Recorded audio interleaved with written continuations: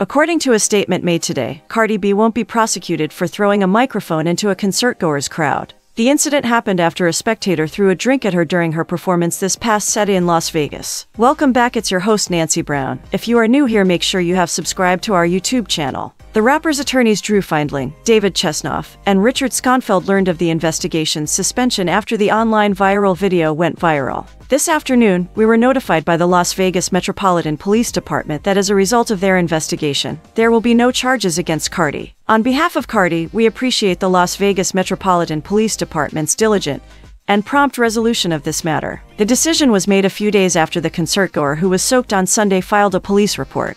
Even though the statement allegedly avoided mentioning the musician by name, the scene of the incident was the same as the venue where the rapper was scheduled to perform that weekend. The microphone was listed on eBay for $500 on Wednesday, August 2nd. Scott Fisher, the device's original owner, confirmed the information and added that the white main tape at the device's base made it simple to identify. After 124 bids, it is currently up for auction at $99,900. The listing stated, "This is the mic that has been seen all over the country flying into the crowd after Cardi was splashed with some liquid. The mic still works, as I tested it when it came back to the audio shop this afternoon, July 31st. If you ever wanted to use it, you would still need a receiver, which is not part of the auction. I will also include a letter stating this is the actual microphone shown in all the videos being shown nationwide." That's it for today. Thanks for watching. Tell us what you think in the comment section and most importantly, subscribe. See you.